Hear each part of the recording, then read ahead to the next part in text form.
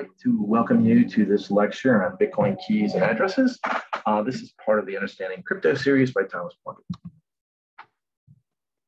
So our agenda is we're going to dive into cryptography and understanding private key and public key from a Bitcoin perspective. Then we'll take a look at the particular asymmetric cryptography algorithm that Bitcoin uses, which is elliptic curve cryptography, or UCC. Then we'll talk about Bitcoin addresses and the relationship between addresses and the public and private keys. Finally, we'll dive into some advanced key and address topics, and we'll take a look at paper wallets. In our next lecture, we'll cover other types of wallets, hardware wallets and software wallets. So Bitcoin is based on cryptography, which is a branch of mathematics used extensively in computer security. Cryptography means secret writing in Greek, but the science of cryptography encompasses more than just secret writing, which we typically refer to as encryption these days. Cryptography can also be used to prove knowledge of a secret without revealing that secret, for example, digital signatures, or prove the authenticity of data, for example, like a digital fingerprint. These types of cryptographic proofs are the mathematical tools that are critical to Bitcoin and used extensively in Bitcoin applications and in other cryptocurrencies. Encryption is not that important a part of Bitcoin, as all of our information, transaction data, communications, and so on are public as part of the blockchain and don't need to be encrypted to protect the currency. In this lecture, I'm going to talk about some of the different aspects of cryptography used in Bitcoin to control ownership of funds in the form of keys, addresses, and wallets. So ownership of Bitcoin is established through digital keys, Bitcoin addresses, and digital signatures. The digital keys are not actually stored in the network, but are instead created and stored by users in a file or a database, which is often referred to as a wallet. The digital keys in a user's wallet are completely independent of the Bitcoin protocol and can be generated and managed by the user's wallet software without reference to the blockchain or access to the internet even.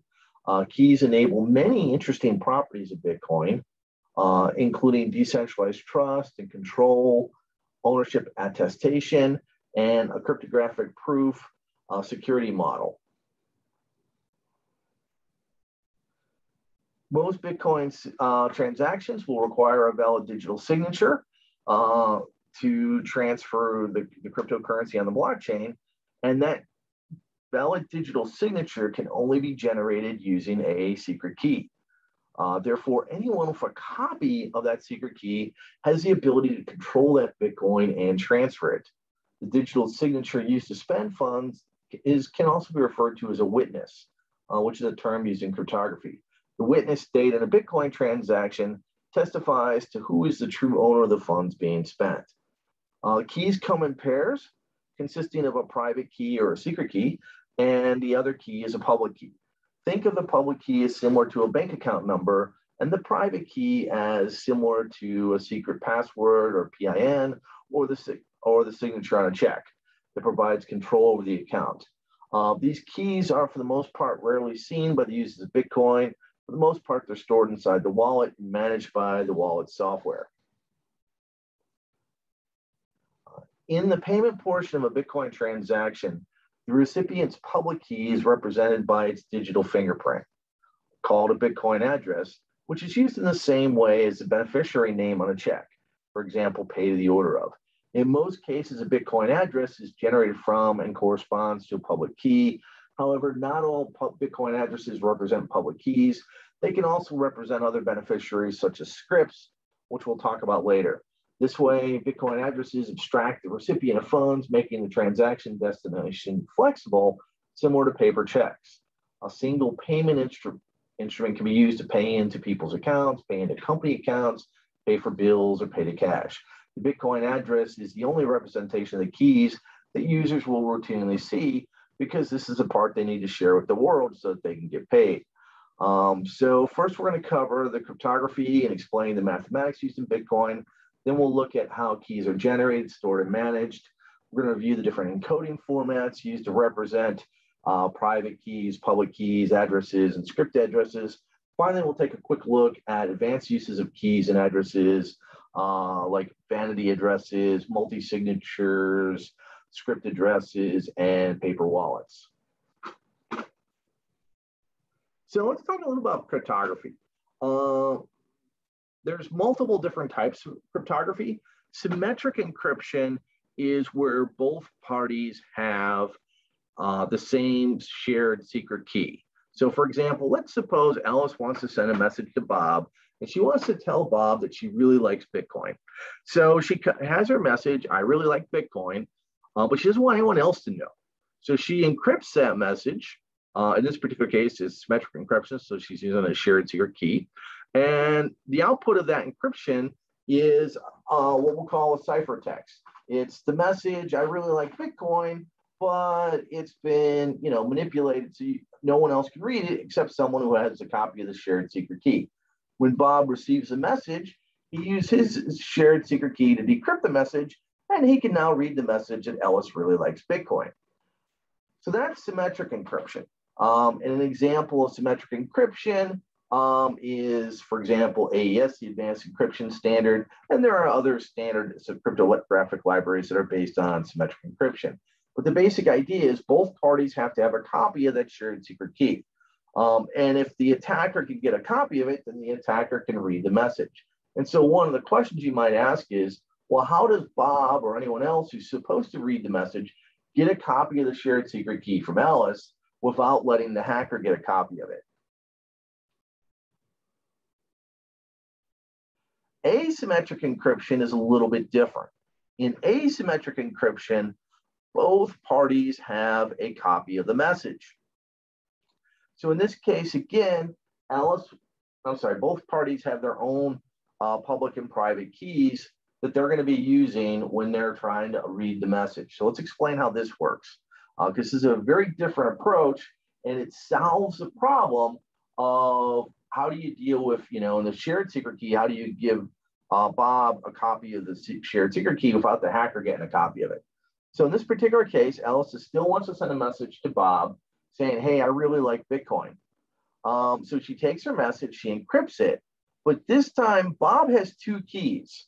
He's got a secret key that only he knows, and he doesn't expose it to others. And then he's got a public key that he broadcasts to the world. And so Alice takes the message, I really like Bitcoin, and she sends that message to Bob. But before she sends a message to Bob, she's going to encrypt it using Bob's public key. And when she encrypts it using Bob's public key, she'll get some secret message that's hard to read by anyone who doesn't have the key to decode it. And once it's decoded by Bob's public key, the only key that can decode it is Bob's secret key. So this is a pair. The public key and the private key work together. And once you encode something with a public key, only the private key can decode it, or the secret key. And so Bob can now read the message saying, oh, Alice really likes Bitcoin. And Bob knows that Bob and Alice both know that a hacker could not have read that message. So that's the basic idea behind these key pairs in asymmetric encryption. So public key cryptography was invented in the 1970s, and it's a mathematical foundation for computer and information security. Many of our technologies that we know rely on the internet today rely on public key cryptography. Since the invention of public key cryptography, several suitable mathematical functions such as prime number exploitation and elliptic curve multiplication have been discovered. These mathematical functions are practically irreversible, meaning that they're easy to calculate one direction and extremely difficult to the point of being infeasible to calculate in the opposite direction. Based on these mathematical functions, cryptography enables the creation of digital secrets and unforgeable digital signatures. Bitcoin uses elliptic curve multiplication as the basis for its cryptography. In Bitcoin, we use public key cryptography to create a key pair that controls access to Bitcoin. The key pair consists of a private key and derive from it a unique public key. The public key is used to receive funds and the private key is used to sign transactions to spend the funds. There is a mathematical relationship between the public key and the private key that allows the private key to be used to generate signatures on messages. Those signatures can then be validated against the public key without revealing the private key. So when spending Bitcoin, the current owner of the Bitcoin presents his or her public key and the digital signature. That digital signature is different each time it's computed on the transaction to spend those Bitcoins. Through the presentation of the public key and the signature, everyone in the Bitcoin network can verify and accept the transactions as valid, confirming that the person transferring the Bitcoin owned those Bitcoin at the time of the transfer. In most wallet implementations, the private and public keys are going to be stored together as a key pair for convenience. However, the public key can be calculated from the private key, so you could potentially also just store the private key and compute the public key when you need it. So, as I mentioned, public key, private key dates back a number of years. The first public announcement of public key, private key evolution was by Diffie-Hellman in 1976. But actually, 7 years before that, British intelligence had discovered key pairs, but they took a couple decades before they revealed publicly that they had discovered it. In 1977, the RSA algorithm came along that made use of public key, private key. Elliptic curve cryptography, which Bitcoin uses, came along in 1985. And there's currently ongoing work on quantum resistant key pairs. Elliptic curve cryptography algorithms entered wide usage in 2005, primarily because they were faster and more efficient than Diffie-Hellman and RSA. So here's a look at how you would use public key, private key for digital signatures. Earlier, I talked about using it for encryption. So when you want to use a digital signature, what you're trying to do is you're trying to prove who the message came from. So in this particular case, instead of Alice Alice might still be sending this message, I really like Bitcoin, but now she wants Bob to know that this message absolutely came from Alice and it didn't come from a hacker. So the way Alice proves that the message came from her is she signs the message using her private key, and then she publishes her public key to the world. And so Bob can use her public key to verify that this message came from Alice.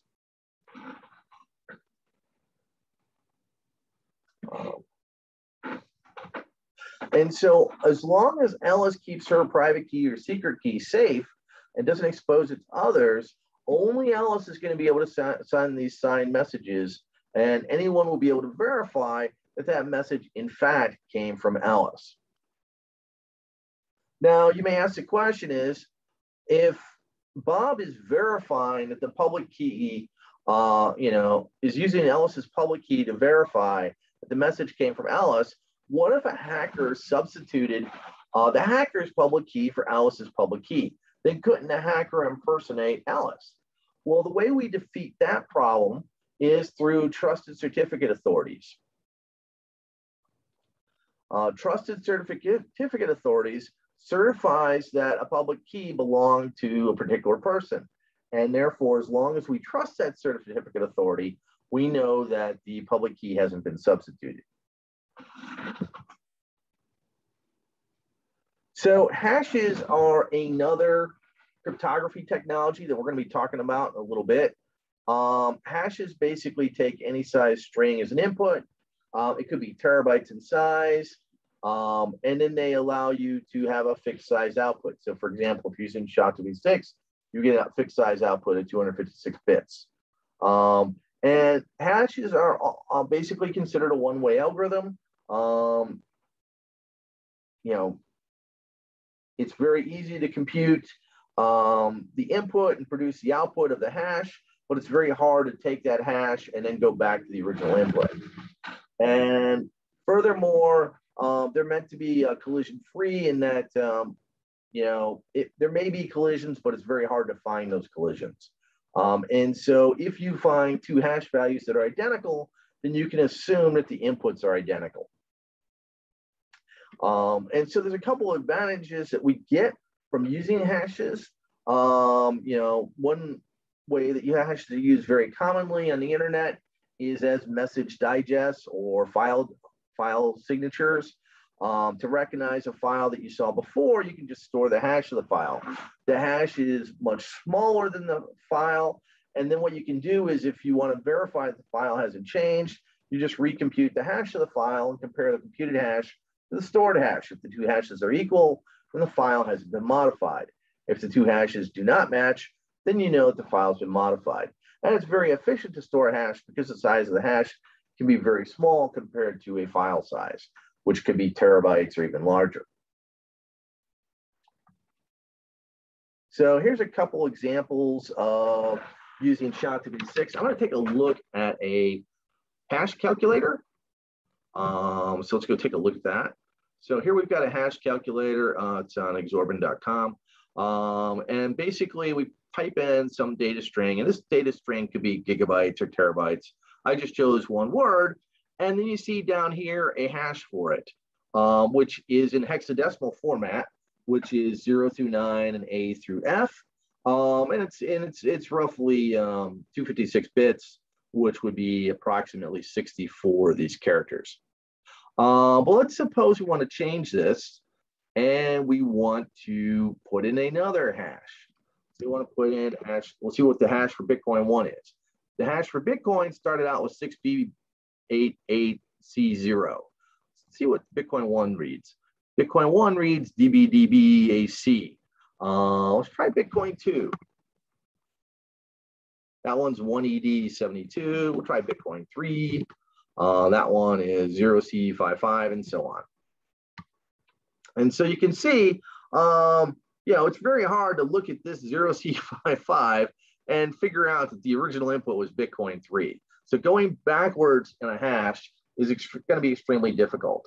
But let's suppose, for example, that I'm a fan of James Bond, and I would like to see this hash begin with not just 10, but I'd like to see this hash begin with 007. Well, I mean, I could try, just typing in Bitcoin 4. That just got me 0A. Well, that's not bad. Try Bitcoin 5. That got me DE.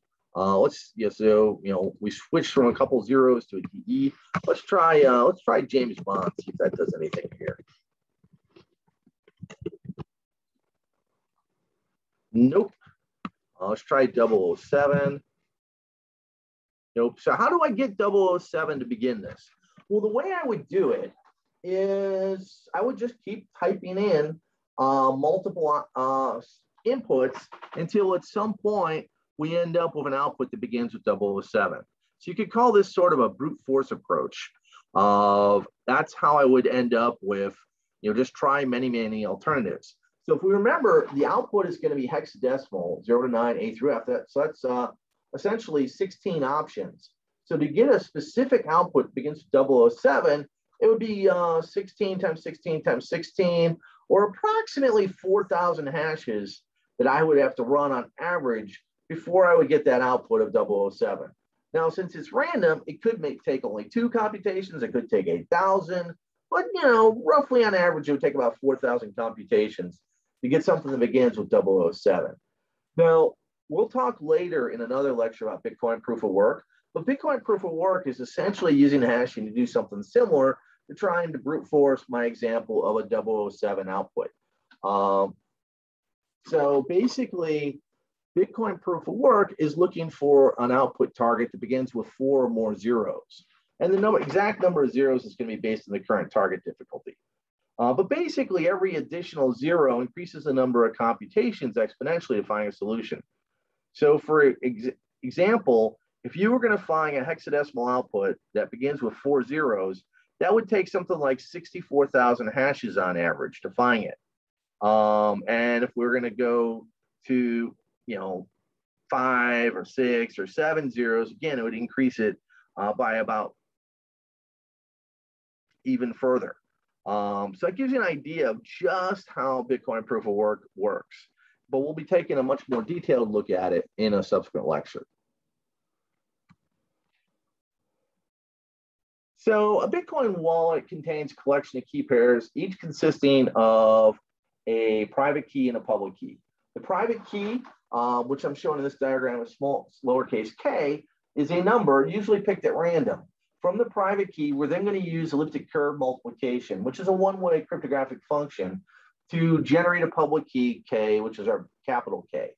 From the public key, we're going to use a one-way cryptographic hash function to generate a Bitcoin address. So we're going to talk about how we generate the private key, look at the elliptic curve math that is used to turn that into a public key, and then generate a Bitcoin address from the public key. And so the relationship between your private key, your public key, and your Bitcoin address is shown in this diagram.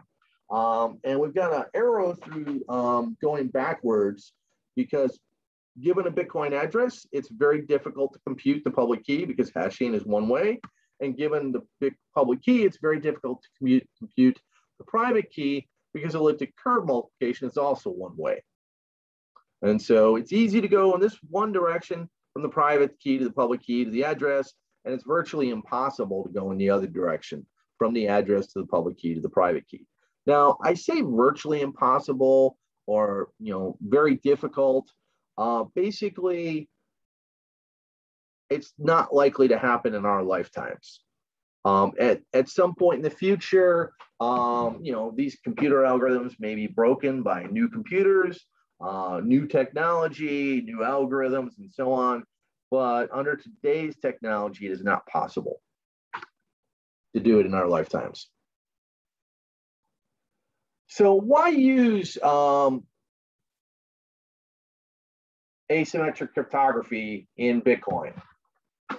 Well, we're using it because we want to create digital signatures, because we're going to use those the private keys to create these digital fingerprints of the transactions and produce what we're going to call this numerical digital signature. This signature can only be produced by someone who has the private key, but anyone with access to the public key and the transaction fingerprint can then use it to verify the digital signature. This property of asymmetric cryptography makes it possible for us to verify every digital signature in every transaction, thereby ensuring that only the owners of the public keys can produce valid signatures and spend the Bitcoin. So a private key is simply a number picked at random. Ownership and control over the private key is the root of user control over all the funds associated with the corresponding Bitcoin address. The private key is used to create signatures that are required to spend Bitcoin by proving ownership of funds using a transaction. The private key should remain secret or private at all times because revealing it to third parties is equivalent to giving them control over the Bitcoin that's secured by that key. The private key should also be backed up and protected from accidental loss because if it's lost, it can't be recovered and the funds secured by it are going to be lost too. And so we'll talk about that in a subsequent lecture, how to back it up. The Bitcoin private key is just a number. You could pick your Bitcoin private keys randomly using just a coin, paper and pencil. Toss in a coin 256 times until you have the 256 binary digits of a random private key. The public key could then be computed from that private key. But the first and most important step in generating a private key is to find a secure source of randomness, sometimes referred to as entropy. Creating a Bitcoin key is essentially the same as picking a number between 1 and 2 to the 256th power. The exact method you use to pick that number doesn't matter as long as it's not predictable or repeatable. Bitcoin software uses the underlying operating systems, random number generators, to produce 256 bits of entropy. Usually the operating system random number generator is initialized by a human source of randomness, which is why you may be asked to do various things to generate some entropy. More precisely, the private key can be any number between 0 and n-1, where n is a constant, 1.1578 times 10 to the 77th, which is slightly less than 2 to the 256. And this is defined as the order of the elliptic curve used in Bitcoin. To create such a key, we randomly pick a 256-bit number and check that it's less than n. In programming terms, this is usually achieved by feeding a larger string of random bits collected from a cryptographically secure source of randomness into the SHA-256 hash algorithm, which will then produce a 256-bit number. If the result is less than n, then they have a suitable private key. Otherwise, they simply try again with another random number. So one thing to keep in mind is you should not write your own software code to create a random number or use a simple random number generator offered by a programming language. Instead, use a cryptographically secure pseudo-random number generator with a seed from a source of sufficient randomness or entropy. You want to study the documentation of a random number generator library to make sure it's cryptographically secure. A correct implementation of a pseudo-random number generator is critical to security of keys. So here's an example of a randomly generated private key shown in hexadecimal format with 256 bits, shown as 64 hexadecimal digits. Again, each of these hexadecimal digits, because it has 16 values, is the equivalent of 4 bits.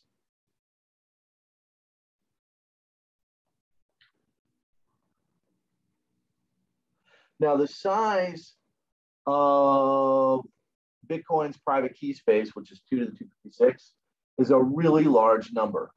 It's approximately 10 to 77. For comparison, the visible universe has like 10 to the 80 atoms. So it's almost as large as the number of atoms in the universe.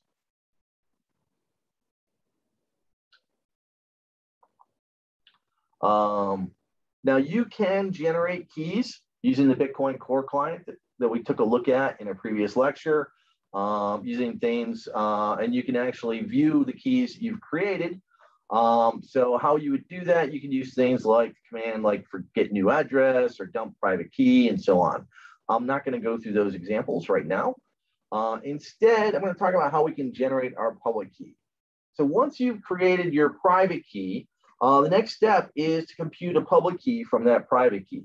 So the public key is calculated from the private key using elliptic curve multiplication, which is extremely difficult to reverse, so we'll call it irreversible. And basically the approach is using this formula that I show here in the middle of the slide, where I've got K is a lowercase private key, G is a constant point called a generator point, and when you multiply the private key times the generator point, you get capital K, which is our resulting public key. And this elliptic curve multiplication is a type of function that cryptographers call a one-way function because it is easy to do in one direction and virtually impossible to do in the reverse direction. The reverse direction is often described as finding the discrete logarithm, calculating small k if you know big K, and it's as difficult as trying all possible values of small k. Essentially, the only way you're supposed to be able to do this is performing a brute force search, which would take a very long time. However, the owner of a private key can easily create the public key and share it with the world, therefore knowing that no one will be able to reverse the function and calculate the private key from the public key. And this mathematical trick becomes the basis for unforgeable and secure digital signatures that prove ownership of Bitcoin funds. So elliptic curve cryptography is a type of asymmetric or public key cryptography based on the discrete log problem as expressed by addition and multiplication on the points of an elliptic curve. So here's an example of what an elliptic curve looks like, similar to that used by Bitcoin. So you can think of this as, similar to some curves you've seen in geometry, but a basic example of what a formula might be for something like this curve is y squared equals x cubed plus 7.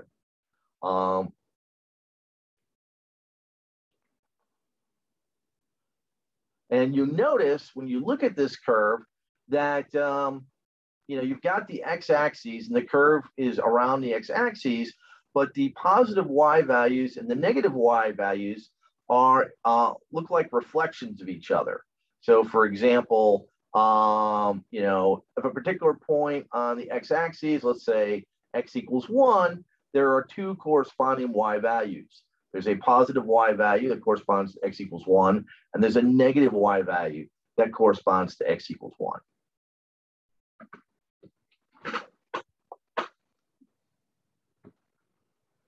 So Bitcoin uses a specific elliptic curve and set of mathematical constants that are defined in a standard from the National Institute of Standards and Technology, NIST, which is referred to as SECP 256K1. And the curve they're using is y squared equals x cubed plus 7. And this curve is over a finite field of prime order P, which is written by the equation they have down there, which is a very large prime number. P to the 256 minus 2 to the 32 minus 2 to the 9 minus 2 to the 8th, and so on. Because this curve is defined over a finite field of prime order instead of over the real numbers, it looks like a pattern of dots scattered in several different dimensions, which makes it very difficult to visualize 2 dimensions. However, the math is very similar to an elliptic curve over real numbers, and so that's why we're using the elliptic curve here. So here we see the reflections between the positive and negative numbers on the y-axis for the y values when we're reflecting over the x-axis.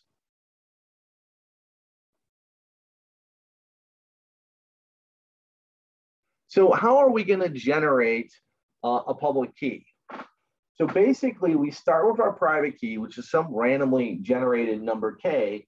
We're going to multiply it by some point on the curve called a generator point, which we're just going to call G here. So let's take G over here, which is in our upper left. That's going to be our generator point. And we're going to multiply it by whatever our number is for our randomly generated k. And then once you multiply it, that will move you to somewhere else on the curve. And that other spot on the curve is going to be our capital K.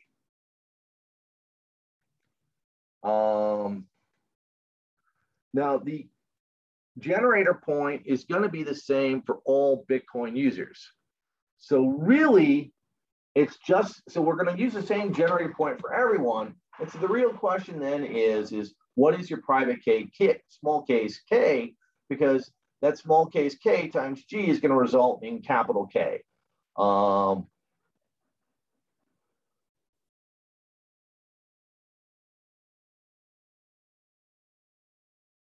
So here, for example, let's suppose that, our small case k is 2. So if we're multiplying G times 2, we end up down here at the bottom of this curve where it says 2G. And then that would be your public key down there. If small k was -2, then it would be over here, in 4 and 8 and -8 and so on. Now, obviously, some of these numbers are going to be very large because our small case k may be very large. And so in that case, once you multiply G times the small case k, it could be the case that our big K is pretty large too.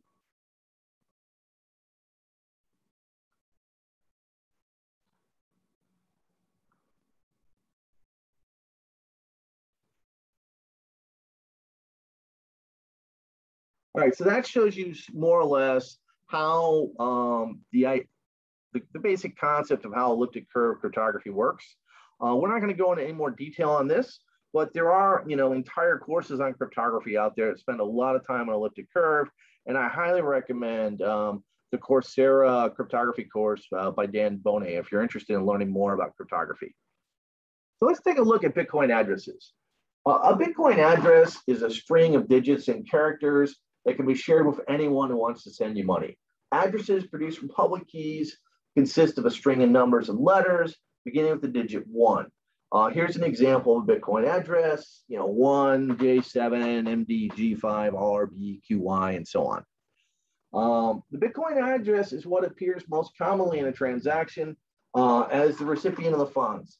If you compare a Bitcoin transaction to a paper check, the Bitcoin address is the beneficiary, which is what you write on the check is who's getting paid. On a paper check, that beneficiary can sometimes be the name of a bank account holder, but it could also include corporations, institutions, or even cash. Because paper checks don't need to specify an account, but rather use an abstract name, as a recipient of funds, they can be very flexible payment instruments. Bitcoin transactions use a similar abstraction, which is the Bitcoin address, to make Bitcoin payments pretty flexible. A Bitcoin address can represent the owner of a private public key pair, or it can represent something else, such as a payment script, as we'll see when we talk about pay to script hash addresses. For now, let's examine the simple case, a Bitcoin address that is derived from a public key. So the Bitcoin address is derived from the public key through the use of one-way cryptographic hashing. A hashing algorithm or simply hash algorithm is a one-way function that produces a fingerprint or hash of an arbitrary sized input. Cryptographic hash functions are used extensively in Bitcoin addresses, and script addresses, and in the mining proof of work algorithm. The algorithms used to make a Bitcoin address from a public key are the secure hash algorithm SHA-256 and the race integrity primitives evaluation message digest or RIPE-MD 160 algorithm. Starting with the public key K, we compute the SHA-256 hash and then compute the RIPE-MD hash of the 160 of that result, producing a 160-bit number.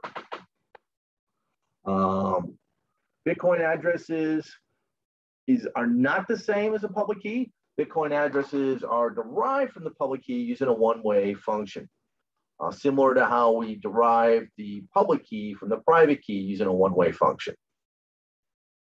So here we've got this formula, address A equals RIPE-MD 160, and in parentheses we have SHA-256, and in parentheses we have K.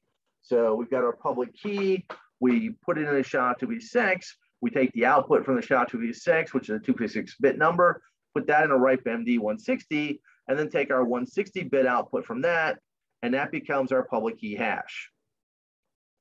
We then encode Bitcoin addresses using base 58 check. So base 58 check is a formatting mechanism to make Bitcoin numbers easier to read. So it uses 58 characters and a checksum to help human readability, avoid ambiguity, and protect against errors. Base 50 check is also used in a number of other ways in Bitcoin whenever there's a need for a user to be able to read and correctly transcribe a number, such as an address, a private key, an encrypted key, or a script hash. So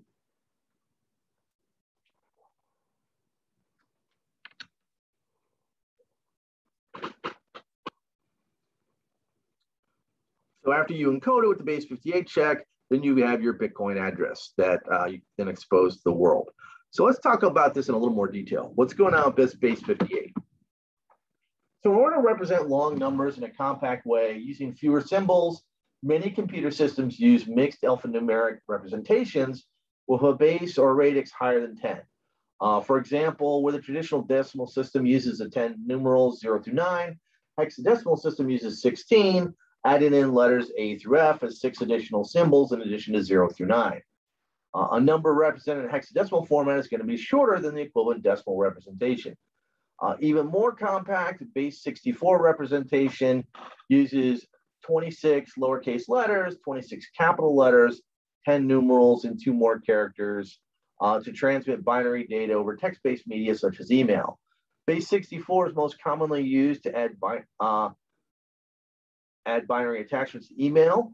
Base 58 is a text-based binary encoding format developed for use in Bitcoin and other cryptocurrencies. It offers a balance between compact representation, readability, and error detection and prevention. Base 58 is a subset of base 64, using upper and lowercase letters and numbers, but omitting characters that are frequently mistaken for one another and can appear identical when displayed in certain fonts. So for example, base 58 doesn't have the number 0, it doesn't have the capital O, it doesn't have the lowercase l, it doesn't have the capital I, and it doesn't have the special symbols, the 2 special symbols that base 64 has. So by having those 58 characters, you can put a lot of more information in there than you could in base 10 or in base 16 hexadecimal. To add extra security against typos or transcription errors, base 58 check is a base 58 encoding format frequently used in Bitcoin, which also has a built-in error checking code. The checksum is an additional 4 bytes added to the end of the data that's being encoded. Checksum is derived from the hash of the encoded data, can therefore be used to detect and prevent transcription and typing errors. When presented with base 58 check code, the coding software will calculate the checksum of the data and compare it to the checksum included in the code. If the two don't match, an error has been introduced and the base 58 check data is invalid. This should prevent a mistyped Bitcoin address from being accepted by the wallet software as a valid destination, an error that could otherwise result in loss of funds. To convert data into a base 58 check format, we're first going to add a prefix to the data called a version byte, which serves to easily identify the type of data that's encoded. For example, in the case of a Bitcoin address, the prefix will be 0, whereas the prefix used when encoding a private key would be 128. Next, we compute the double SHA checksum, meaning that we apply the SHA-256 hash algorithm twice in the previous result, and that is used here. So let's take a look at this diagram. You start off with a payload that we want to convert. You add the version prefix, here will be 1 or 0 or 128, depending on what we're doing. Then you have your payload. Then we're going to take the payload. We're going to hash it twice using SHA-256. And then the output from the second one will drop everything except the first 4 bytes of that hash output. And those first 4 bytes become the checksum. And then we're going to encode all this using base 58. And now this is base 58 check encoded payload. We've got a version prefix, we've got a checksum, and you've got your payload.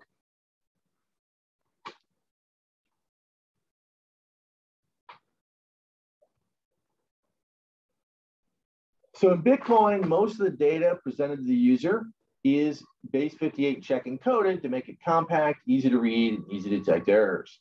The version prefix in base 58 check encoding is used to create easily distinguishable formats, which when encoded in base 58 contain specific characters at the beginning of the base 58 check encoded payload. These characters make it easy for humans to identify the type of data that's encoded and how to use it. This is what differentiates, for example, a base 58 check encoded Bitcoin address that starts with 1 from a base 58 check encoded private key wallet import format that starts with a 5. Some example version prefixes and the resulting base 58 characters are shown on this table below, where we get the address begins with a 1, page script hash address is a 3, testnets is M or N, private keys, wallet import format is going to be 5 K or L, and then we've got some BIP38 and BIP32 key formats.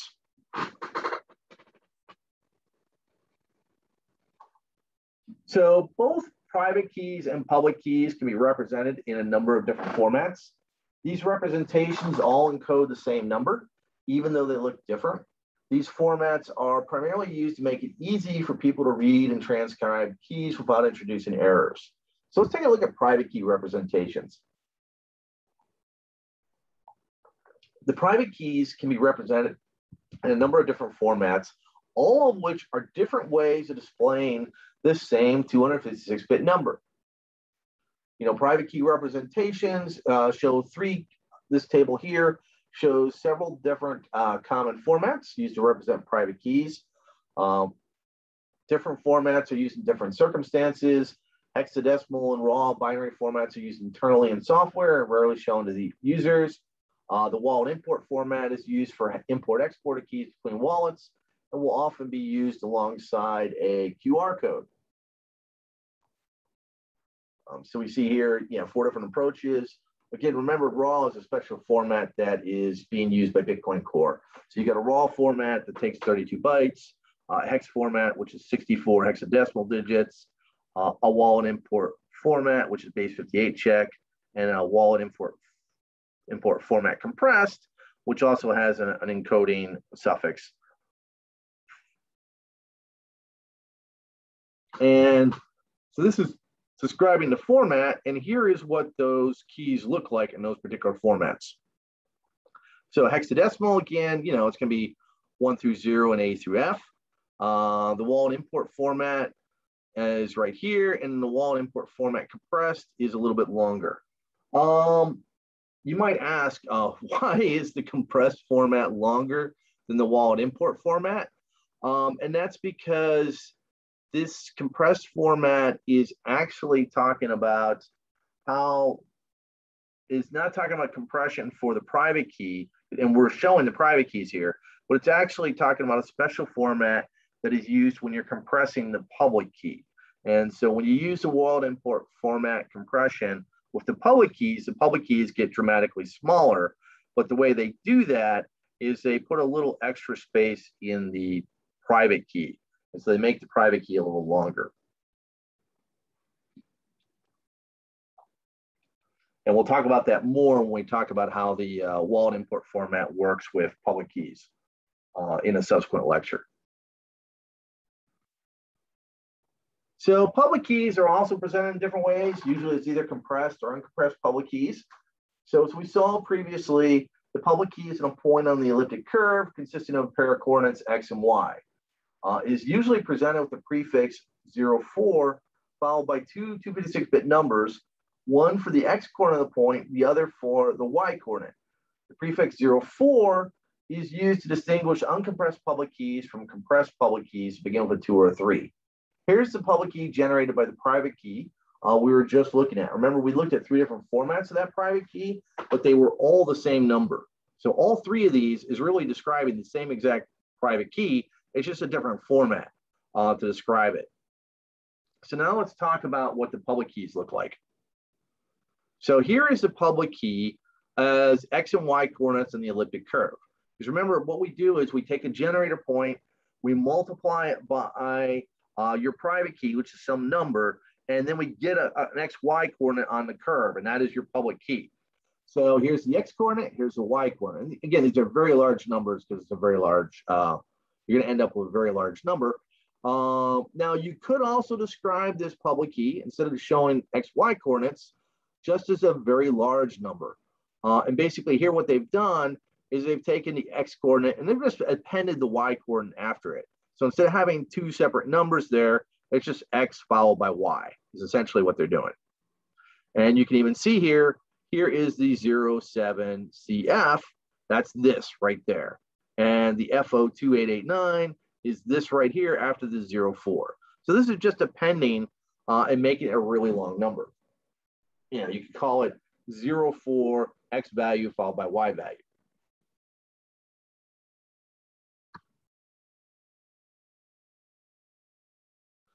Compressed public keys were introduced to Bitcoin to reduce the data size of transactions and conserve disk space on nodes that store the Bitcoin blockchain database. Because remember what's going on when we talk about Bitcoin. We're going to have the Bitcoin blockchain has over 10,000 nodes that are all processing every single transaction.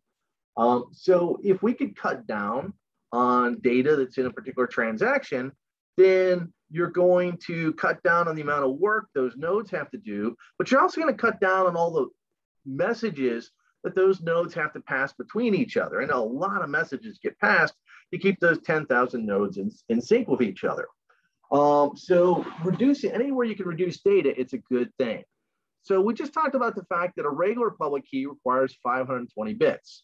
Basically this prefix 04, and then all the x value and all the y value. So it's pretty long string. So what can we do to cut that down? You know, if you're multiplying that 520 bits by tens of thousands of transactions per day, that's a lot of data on the blockchain. It's a lot of data being passed through messages. It's a lot of computations that have to be done. We'd like to reduce the amount of data that has to be stored and spent and sent across the network. Well, if we know the x coordinate, we can calculate the y coordinate by solving this equation here, y squared mod p equals x cubed plus 7 mod p. Now this particular equation, if you know x, does not take that long to compute. And so it doesn't really hurt the Bitcoin network to have our nodes computing it. And we actually will save a lot by doing this computation as opposed to actually sending the answer all across the network.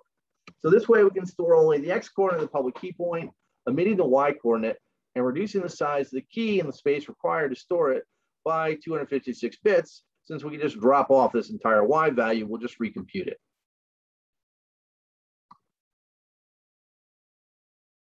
So this is almost a 50% reduction in size in every transaction. And it adds up to a lot of data saved over time. So whereas uncompressed public keys have a prefix of 04, we showed it up here, 04XY, our compressed public keys are either going to have 02 or 03 as a prefix based on whether the Y value is even or odd. And this even or odd Y value is going to correspond to plus or minus. So what are we talking about here? We're basically talking about, if we go back to our elliptic curve, look at our elliptic curve here, if the Y value is up here, it's positive. The Y value is down here is negative. And now, again, these are reflections. So we can compute the answer, but then we have to know whether it was a positive or a negative. So we go back to this formula.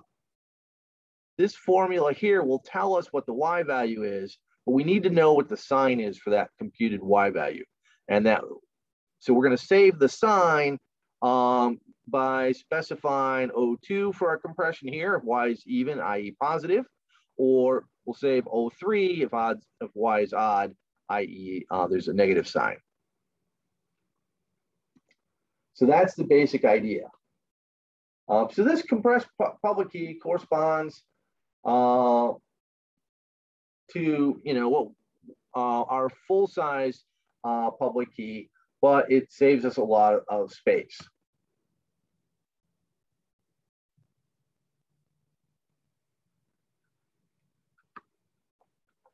So compressed public keys are gradually becoming the default across Bitcoin clients, and it's having a significant impact on reducing the size of transactions and the blockchain.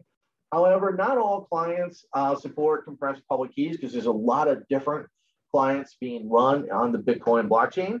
So newer clients that support compressed public keys have to account for transactions from older clients that don't support compressed public keys.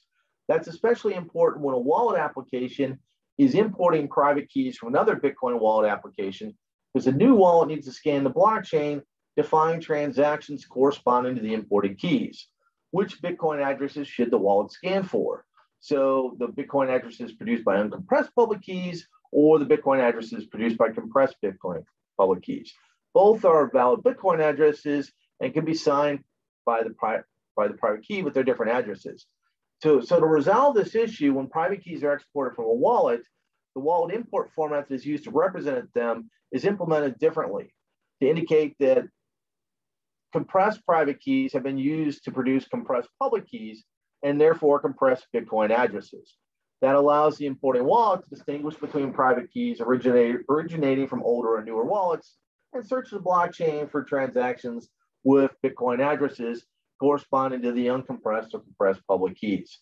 And so that's why we saw earlier, we had that compressed private key format that doesn't really compress the private key format.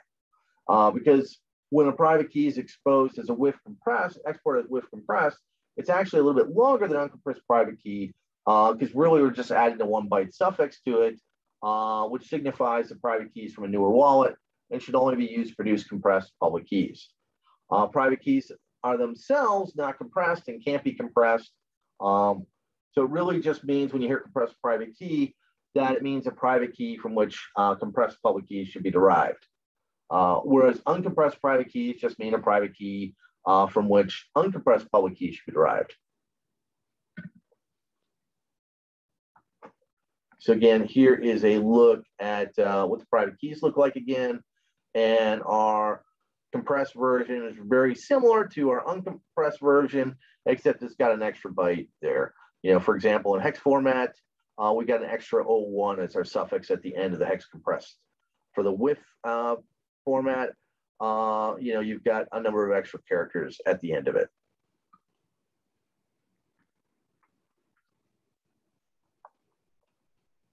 Now, if a Bitcoin wallet is able to implement compressed public keys, it's going to use them in all future transactions. Private keys in the wallet will be used to derive the public key points on the curve, which will then be compressed. Compressed public keys will be used to produce Bitcoin addresses, and those will be used in transactions. And when exporting private keys from a new wallet that implements compressed public keys, the wallet import format will be modified with that 1 byte suffix 01 that you can see here.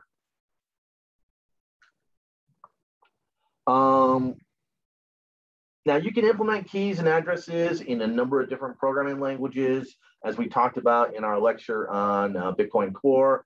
I'm not going to go through it, but obviously you can use Python, C++, Java, and Perl, and many other programming languages. All right, let's talk a little bit about some other types of addresses. Let's talk about pay to script hash.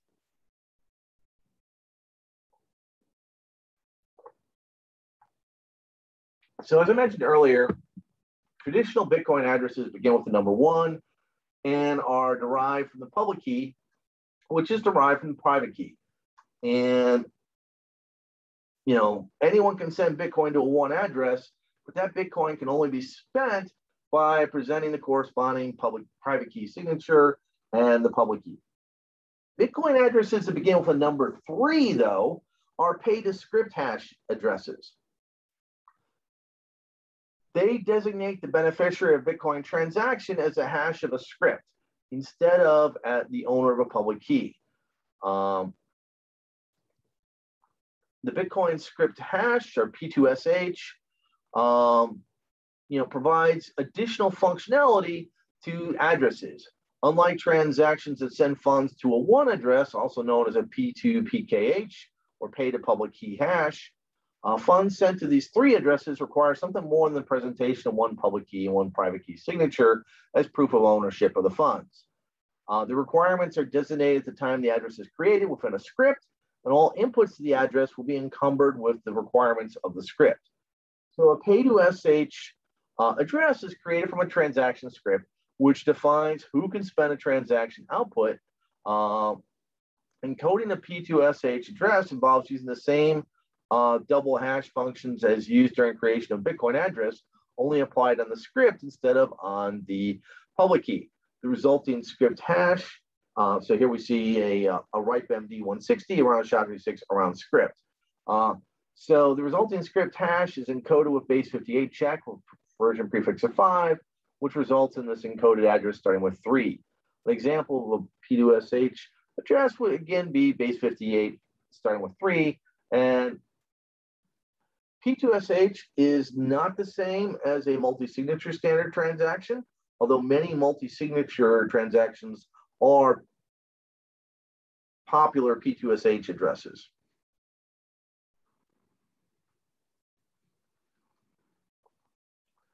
Currently, the most common implementation of the P2SH function is a multi-signature address script. As the name implies, the underlying script requires a minimum number of signatures to provide ownership and therefore spend funds. The Bitcoin multi-signature feature is designed to require M signatures, also known as a threshold, from a total of N keys, sometimes referred to as an M of N multisig, where M is equal to or less than N. For example, Bob, the coffee shop owner, could use a multi-signature address requiring 1 or 2 signatures from a key belonging to him and his spouse, allowing either of them to sign a transaction and spend funds that were sent to that address. This can be similar to a joint account implemented in traditional banking, where either spouse can spend with a single signature. Or there might be a business transaction where you might create a 2 or 3 multi-signature address that ensures no funds can be spent until at least 2 out of 3 business partners sign a transaction. Vanity addresses are valid Bitcoin addresses that contain human readable messages. For example, on the screen here, we've got One Love, BPZZs, whatever. Basically forming the word love as our first 4 base 58 letters. Vanity addresses require generating and testing large numbers of candidate private keys until a Bitcoin address with a desired pattern is found. Although there are some optimizations in the vanity generation algorithm, process essentially involves picking a private key at random, computing the public key, computing the Bitcoin address, and then checking to see if the address matches the desired vanity pattern, and repeating it as many times as necessary until a match is found, perhaps billions of times. Once a vanity address matches the desired pattern, the private key from which it was computed can be used by the owner to spend Bitcoin in exactly the same way as any other address. Vanity addresses aren't any less or more secure than any other address. They depend on the same elliptic curve cryptography and SHA-256 hashing as any other address. You can no more easily find the private key of an address starting with a vanity pattern than you can find any other address. Let's suppose that we want to create a vanity address that begins with kids. So the search for a pattern like kids could be viewed as searching, for an address that is one kids. It starts with one because, again, Bitcoin addresses start with one, then kids, and then whatever string comes after it. We don't really care. And so you can say to yourself, there's approximately 6,000 possibilities of, addresses that would begin with kids and then would have, some string of numbers and characters after that, out of potentially a massive number of potential addresses. And so the question is, how long would it take us to compute a solution in here that begins with kids? And this table here shows us how long. So if we're going for a length of 4, we don't count the 1 here. So if length of 4 is just KIDS, it would take us approximately, we'd have to do, it's 1 in 11 million is how many solutions we would get. So basically you'd create 11 million Bitcoin addresses, and one of them should begin with those kids on average. Now, it might take you more than 11 million, it might take you less. And on average, the search time should be about a minute using a modern computer. Now, if you want to create a much longer string, let's say kids charity, this is 11 characters instead of 4. And instead of 1 minute, it should take 2.5 million years. Now, again, this is using a modern PC, using today's technology. Our technology may get much faster in the future, in which case you might be able to compute a vanity address much quicker. Furthermore, if you're using more powerful machines or machines that are specifically designed to perform Bitcoin proof of work, it might be significantly faster. Another way to find a vanity address is to outsource the work to a pool of miners. And a pool of miners like that might charge you a certain amount to use their mining machines to compute the vanity address. Now, one thing to keep in mind is vanity addresses also make it possible for anyone to create an address that resembles any random address or even another vanity address, thereby potentially fooling your customers.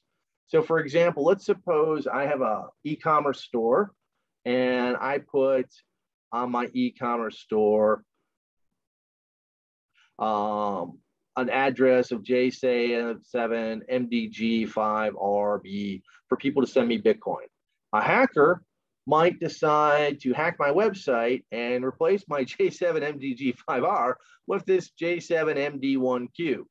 Or maybe they want to create it a little closer, so they put in a 5-character match or a 6-character match. And it doesn't take the hacker very long to generate one of those matches. And then they hope that no one will notice that they've updated my website with their own Bitcoin address instead of mine.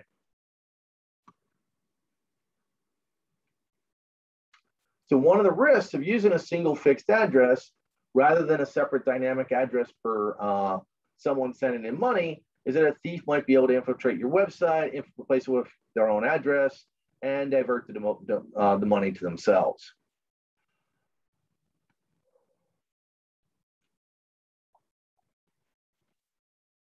So let's talk about paper wallets.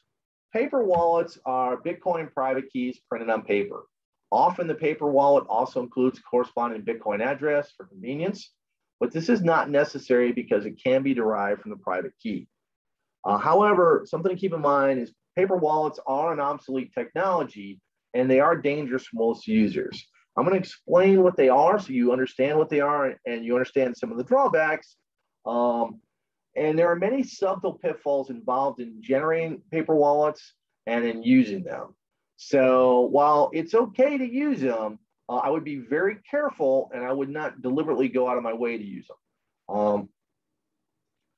And it's possible hundreds of Bitcoin have been stolen from paper wallets. So if you do have a paper wallet, I would recommend moving your Bitcoin off your paper wallet into either a software or a hardware paper wallet, hardware wallet. And in fact, I recommend hardware wallets for storing Bitcoin and keys, as they're much more secure than paper wallets. Paper wallets come in a number of different shapes, sizes, and designs, but at a very basic level, they're just a key and an address printed on paper.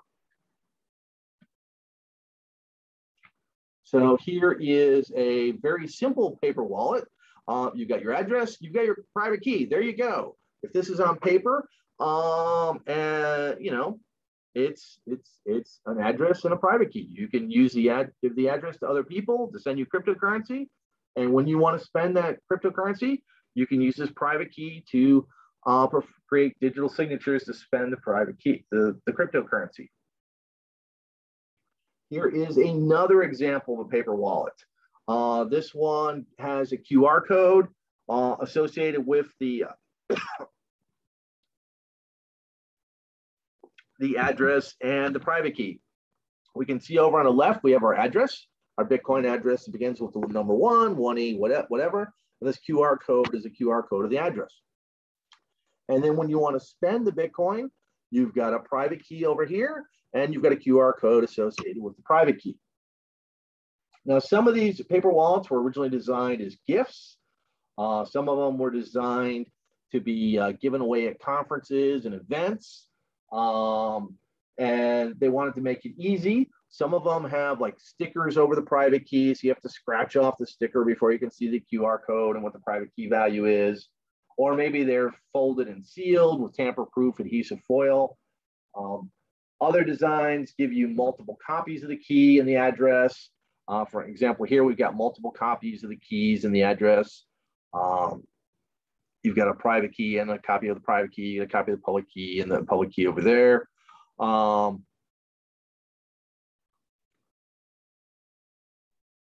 One of the reasons why people would create multiple paper keys was to have multiple copies that you could store in different places and for backup purposes. Now, again, as I mentioned earlier, most of this paper wallet technology is obsolete. I instead highly recommend using a modern hardware wallet, which we will talk about in our next lecture. So with that, I want to thank everyone for attending this lecture where we went through cryptography and keys, elliptic curve cryptography, Bitcoin addresses, advanced keys, and paper wallets. And I would also like to thank Andreas Antonopoulos for his Mastering Bitcoin GitHub site, which some of the slides in this deck are based on. This slide deck, the GitHub Mastering Bitcoin site, and any other content based on these slides are covered by a Creative Commons share alike license, which you can find at the URL here. Thanks again for watching this video. This was Bitcoin Keys and Addresses, part of the Understanding Crypto series by Thomas Plunkett. And my next lecture is going to dive into wallet technology. See you then.